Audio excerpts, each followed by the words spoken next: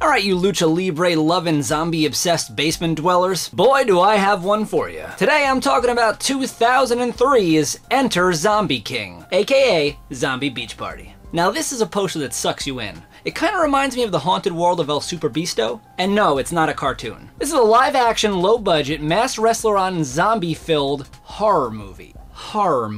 I understand you're going to be dead within 2 minutes. The IMDb description is as followed. Ulysses, a professional wrestler, is going to watch another fight in which a wrestler is up against a horde of zombies. One of the zombies kills a waitress, and Ulysses and his friends decide to take matters into their own hands and track down the origins of the creatures. This film posits a world where not only are masked wrestlers commonplace, accepted, and in all aspects of life, but also zombies are real and roaming around.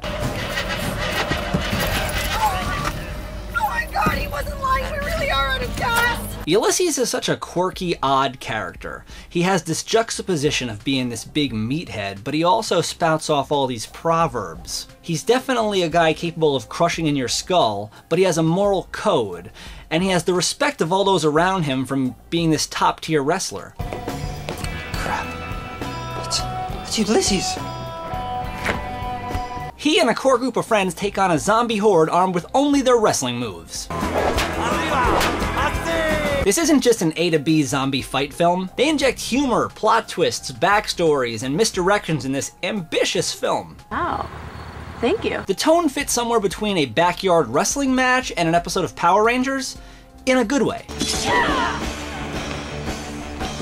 The sheer curiosity of what am I watching was enough to carry my interest through this film. I won't say they nailed everything they were trying to go for in this film, but I will say it's original. And nowadays, that's almost enough. This is the director Stacy Case's only film, and that almost makes it more interesting. Hey guys, me in the editing room. Speaking of interesting, the bad guy in this was originally going to be George A. Romero. What? Back to the movie.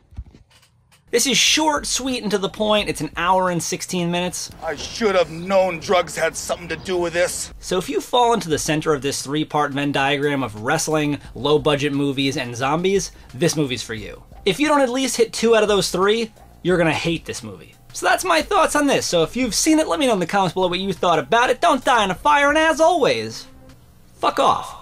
JustDaggers, you know that he's the sharpest in the shed with content so killer that he left them all for dead. Yeah, cause like I said, no, he don't do this just for fun. Never stop until the top because he's going #1. JustDaggers, always cutting through the competition. Everybody listen, homie, he came up here on a mission. Got him wishing that he could take a break to stunt, but the point's to stay sharp, never going blunt. JustDaggers, JustDaggers, JustDaggers, JustDaggers. It's on point, cause you know we stay sharp. JustDaggers, JustDaggers, JustDaggers.